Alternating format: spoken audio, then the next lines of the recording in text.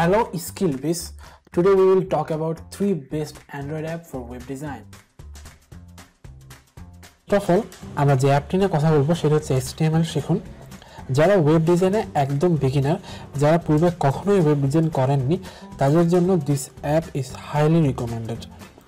এই অ্যাপটার সবচাইতে বড় সুবিধাটা হচ্ছে এই অ্যাপে সবগুলা ক্যাটাগরি করা এবং খুব সুন্দর করে লিস্টিং করা। আর এখানে ধারাবাহিকতা মেনটেন করা হয়েছে। প্রথমে ভূমিকা, এরপর ট্যাগ, পরিচিতি, এরপর প্রাথমিক ধারণা, এরপর এলিমেন্ট, খুব সুন্দর করে সবগুলো ক্যাটাগরি করা। অর্থাৎ আপনি যদি একদম শুরু থেকে শুরু করেন তাহলে একদম লাস্টে আস্তে আস্তে আপনার HTML সম্পর্কে প্রায় সম্পূর্ণ ধারণা হয়ে যাবে।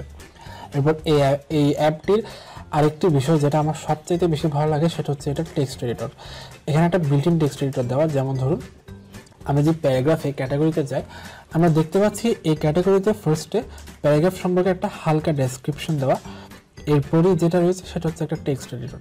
সেই এডিটরের মধ্যে প্রিভিল কিছু কোড রয়েছে আর এখানে রয়েছে প্লে করার অপশন। সো আমরা ফার্স্টে যে কোডগুলো প্রিভিল রয়েছে সেটা প্লে করে দেখতে পারি আউটপুটটাকে কীভাবে দেখায়। এরপর আমরা চাইলে সেই কোডগুলো চেঞ্জ করতে পারি। যেমন ধরুন প্যারাগ্রাফ ট্যাগে লেখা হয়েছে বাংলাদেশের জাতীয় সঙ্গীত। সো আমরা চাইলে ধরুন জাতীয়টা কেটে দিয়ে দেখি কিভাবে কাজ করে, দেখা যাচ্ছে আউটপুটটাও সেভাবে চেঞ্জ হয়ে যাচ্ছে। সো আমরা আমাদের ইচ্ছা মতো আউটপুটটাকে চেঞ্জ করে আমরা বিভিন্নভাবে প্র্যাকটিস করে দেখতে পারি এখানে, যেটা শেখার ক্ষেত্রে খুব বেশি ইফেক্টিভ আর খুব বেশি কাজে লাগে। দ্যাটস ওয়াই যতগুলো বাংলা অ্যাপ রয়েছে HTML এর উপর, this is the best one and I highly recommend this app. এরপর এই অ্যাপের আরেকটা দিক যেটা আমার খুব বেশি ভালো লাগে সেটা হচ্ছে এটার কালার পিকার। যেমন আমরা দেখি এখানে অলরেডি একটা প্রজেক্ট দেওয়া আছে, আমরা যে সেটা প্লে করি তাহলে দেখতে পাবো এখানে এই প্রজেক্টটা রয়েছে। ধরুন আমরা এই ব্যাকগ্রাউন্ড কালারটা চেঞ্জ করতে যাচ্ছি, তো সেটা খুব ইজি। ফার্স্টে বডি বিজি কালার, এখানের মধ্যে ফার্স্টে আমরা আমাদের ইচ্ছা মতো একটা সিম্পল কালার দিই, যেমন ধরুন রেড, এটা রেড হয়ে যাবে। সো আমরা চাই একটা কাস্টমাইজ কোনো কালার দিতে কিংবা অসংখ্য কালার থেকে কোনো একটা সুন্দর কালার চুজ করতে। সো আমাদের যেটা করতে হবে, আমাদের রেড লেখা কালারটি আমরা ডিলিট করে দিব। এরপর কালার পিকার থেকে সুন্দর একটা কালার সিলেক্ট করব। যেমন ধরুন এই কালারটা সিলেক্ট করছি, ওকেতে ক্লিক করলে কালার কোডটা এখানে চলে আসবে। এরপর প্লেতে ক্লিক করলে সেই কালারটা চেঞ্জ হয়ে যাবে। সো দ্যাটস ওয়াই যারা আমার কাছে আসে ওয়েব ডিজাইন সম্পর্কে শেখার জন্য রিকমেন্ডেশন চায়, তাদেরকে সবার আগে আমি বলি HTML শিখুন এই অ্যাপটি দিয়ে শুরু করতে। খুব ভালো এবং খুব জোস একটি app, I highly recommend this. এরপর আমরা যে অ্যাপটি নিয়ে কথা বলবো সেটাও সেম ডেভেলপারের এবং সেম স্টাইলে মেক করা, সেটা হচ্ছে CSS শিখুন। সো এই CSS শিখুন অ্যাপটাও একদম HTML শিখুনটার মতোই, এটা সেম ডেভেলপারের। আর এখানেও খুব সুন্দর করে ক্যাটাগরি করা এবং একটা হায়ারার্কি মেনটেন করা হয়েছে।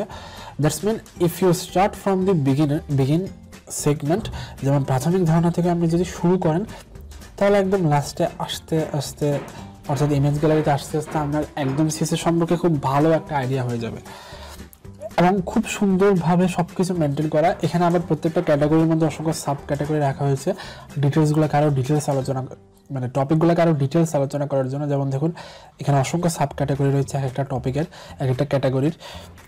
এরপর এখানেও পূর্বের মতো কালার পিকার রয়েছে অ্যান্ড রিলোড বাটন রয়েছে, যেখানে আপনি কোডগুলো চেঞ্জ করতে পারবেন, রিলোড করতে পারবেন। আর এখানে একদম লাস্টে গিয়ে খুব প্রফেশনাল কিছু টপিক দেওয়া হয়েছে, যেমন নেভিগেশন বার কীভাবে ক্রিয়েট করতে হয়। এখানে বিভিন্ন ক্যাটাগরিতে একদম শুরু থেকে আপনাকে একটু একটু করে করে শেখানো হয়েছে কীভাবে আপনি নেভিগেশন বার স্টাইল করবেন, ডিজাইন করবেন এবং লাস্টে গিয়ে একদম এই ধরনের একটা সুন্দর নেভিগেশন বার ক্রিয়েট করবেন। এরপর এখানে ফোন ভিউ কিংবা PC ভিউ দেওয়ার অপশন রয়েছে।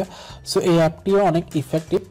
এর পরবর্তীতে আমরা যে অ্যাপটির সম্পর্কে কথা বলবো সেটা হচ্ছে একটি জাভাস্ক্রিপ্ট অ্যাপ, সেটা হচ্ছে বাংলায় জাভাস্ক্রিপ্ট শিখুন। সো এই অ্যাপটাও খুব বেশি ইফেক্টিভ একটি অ্যাপ। এই অ্যাপটাতেও আপনি জাভাস্ক্রিপ্ট সম্পর্কে একটা ভালো আইডিয়া পাবেন অ্যান্ড এখানেও সব কিছু মোটামুটি ভালো করে ক্যাটাগরি করা, জাভাস্ক্রিপ্ট কী, কেন ব্যবহার করা যায়, প্রোগ্রামিং লেখার পদ্ধতি। সো এখানে সবচেয়ে ভালো দিক হচ্ছে সেখানে অনুশীলন প্রজেক্ট দেওয়া আছে। সো এই অনুশীলন প্রজেক্টগুলোর মাধ্যমে আপনারা কোডগুলো করে করে সেটা প্র্যাকটিস করে নিজের স্কিল বাড়াতে পারবেন। সো আরেকটি অ্যাপ এটার সাথে ইন্টিগ্রেট করে ভালো মতো কাজ করে, সেটা হচ্ছে HTML এডিটর। এটাও আমি হাইলি রিকমেন্ড করি এই অ্যাপটিকে। এই অ্যাপটির কাজ হচ্ছে আপনারা এখানে কোডগুলো লিখবেন এবং সেটি সেভ করারও সুবিধা পাবেন। যেমন ধরুন আমাদের জাভাস্ক্রিপ্ট শিখুন এই অ্যাপটা থেকে আমরা একটা অনুশীলন প্রজেক্ট নিই। যেমন ধরুন এই প্রজেক্টটা যেখানে HTML আছে আর HTML এর সাথে ইন্টিগ্রেট করে জাভাস্ক্রিপ্ট কীভাবে ইউজ করতে হয় সেটাও আছে। সো আমরা যেটা করব, এই অ্যাপটি আমরা কপি করব।